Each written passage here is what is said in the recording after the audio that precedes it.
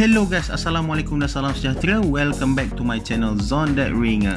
So untuk combo test kali ni aku nak share satu combo menggunakan parts daripada Abyss Diabolos.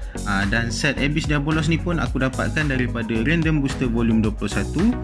Dan aku belum ada apa-apa lagi review berkaitan stok combo untuk set Abyss Diabolos ni. So insyaAllah akan datang aku akan review lah untuk stok combo dia. So kepada sesiapa yang masih lagi mencari mana nak dapatkan Random Booster Volume 21 ni, korang boleh check it out dekat ruangan description kat bawah. Aku ada sertakan link Shopee Grand Bay. Korang boleh deal dengan shopper tersebut untuk dapatkan Random Booster Volume 21 ni. So guys, inilah dia parts yang aku gunakan untuk combo test kali ni. So part pertama yang aku gunakan adalah Sparking Chip Diabolos. So apa yang menariknya dekat Sparking Chip Diabolos ni, korang boleh tengok kat sini terdapat metal parts di bahagian tengah ni. Dan yang sangat-sangat menarik, Sparking Chip ni boleh digunakan ke dalam ring jenis left dan right spin. So kalau kita tengok dekat bahagian bawah Sparking Chip ni terdapat tulisan L dan R. So caranya mudah saja, korang perlu twistkan bahagian locking di bawah Sparking Chip ni. Dan korang boleh adjust lah mengikut kesesuaian ring yang korang gunakan. So untuk combo test kali ni aku menggunakan left spin. So inilah dia Sparking Chip Diabolos. Next part aku menggunakan ring Abyss. So ring Abyss ni adalah ring jenis left spin. Dan kalau korang tengok kat sini terdapat dua lapisan dekat ring ni. Dan di bahagian bawah ring ni terdapat lapisan yang berwarna purple transparent. Dan tiada sebarang metal parts untuk ring Abyss ni.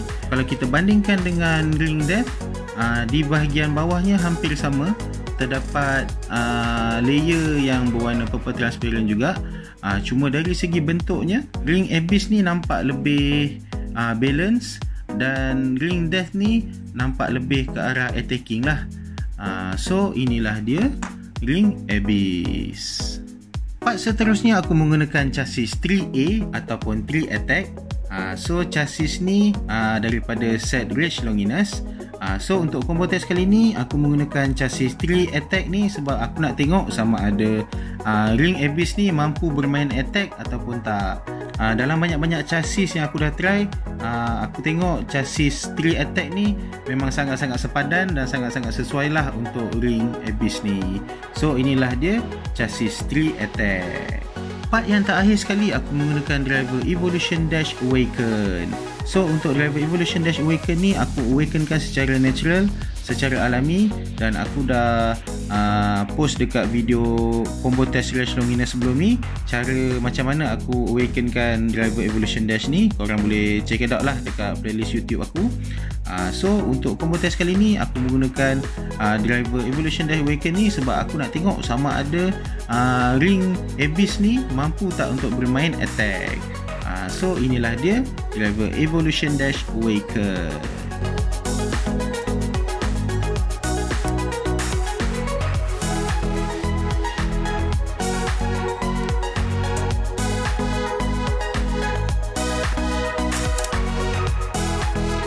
So guys, inilah dia Abyss Diabolos bersama dengan chassis 3 attack dan driver Evolution Dash Awaken. So kalau korang tengok kat sini, bentuknya memang sangat-sangat fix nampak macam mampat dan padu. Dan kalau korang tengok kat sini, chassis 3 attack ni saiznya hampir sama besar dengan ring Abyss ni. So untuk test battle kali ni aku akan battlekan dengan keempat-empat combo yang aku buat kat sini. So sebelum kita mulakan test battle, aku minta korang untuk klik button subscribe dan tekan button loceng untuk dapatkan notifikasi berkaitan video-video terbaru aku. Dan tanpa membuang masa lagi, jom kita ke test battle.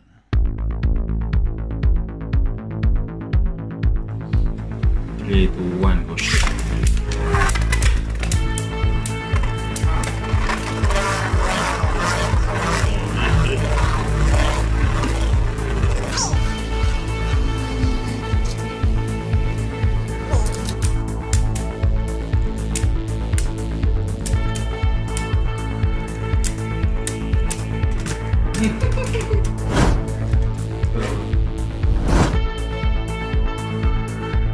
Itu one motion.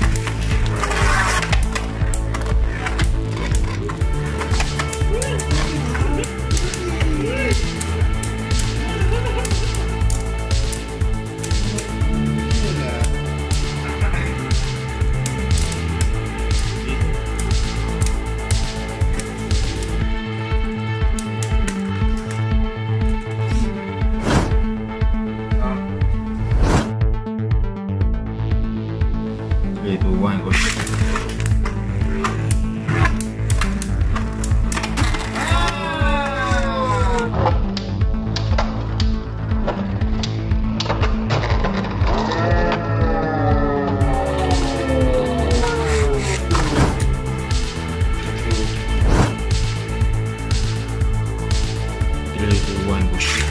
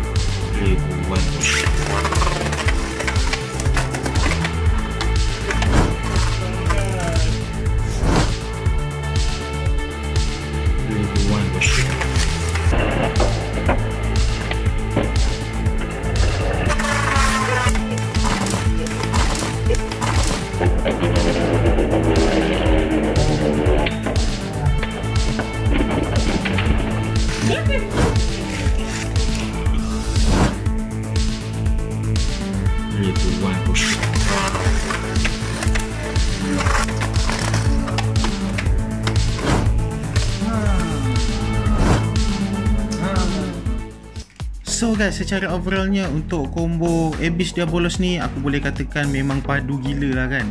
So kalau korang tengok dekat video test battle tadi pun memang mostly semua epic lah. So padanan chassis 3 attack dengan ring Abyss ni memang sangat-sangat sesuai. Dari segi movement untuk driver Evolution Dash Awaken ni memang padu gila lah kan. Kalau korang tengok dekat video test battle tadi pun dia memang tambahkan speed lah dekat combo ni. Cuma kelemahannya driver ni tak ada life after that, dan jika first impact dia tak kena dekat back opponent tu memang dia mati awal lah kan. Sebab driver Evolution Dash Awaken ni staminanya memang agak kurang sikit lah. So guys, aku memang high recommendedkan lah combo ni, memang sangat-sangat kompetitif untuk tournament attack. So korang boleh juga try combo ni untuk tournament open. Cuma korang kena pastikan first hit tu mesti kena. Jangan sampai tak kena. Kalau tak kena memang dia habis awal lah. So korang bolehlah test combo Abyss Diabolos ni bersama partner korang kat rumah. Dan aku open juga untuk TBRC kepada sesiapa yang ada recommended combo yang nak battlekan dengan combo Abyss Diabolos ni. Korang bolehlah drop dekat ruangan komen dekat bawah.